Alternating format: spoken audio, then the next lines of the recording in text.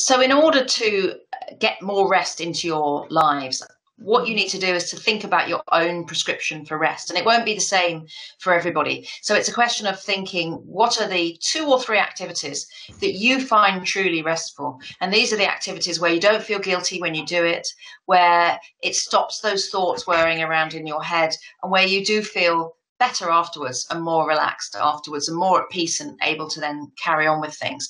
And it's a question of finding those activities and then finding how you can carve time out to do those, while also looking for surprise opportunities for micro breaks, and also looking at rest that's a wasted time that you can reframe.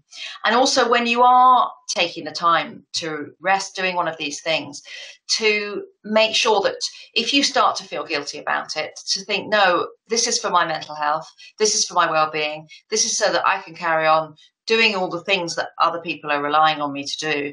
And yes, I could be doing something else on my to-do list at this moment, but even if you do, there will be some more things the next day. So to accept that it is just the case that there will always be things you feel you should be doing, but that you need to prioritize your well-being and have some rest and not feel guilty about it, and give yourself permission and allow your mind to wander and allow yourself not to be concentrating for a while. Otherwise, all our time is spent either concentrating really hard and doing, and then trying to sleep, or and then trying to sleep. And it's just those two things. And we need some light and shade to that as well. So it's not a question of the more rest, the better. If you had 11 hours a day of rest, people's well-being actually was lower if they had that much rest. It's a question of getting those rhythms between rest and activity that are right for your life and that can really help you mentally.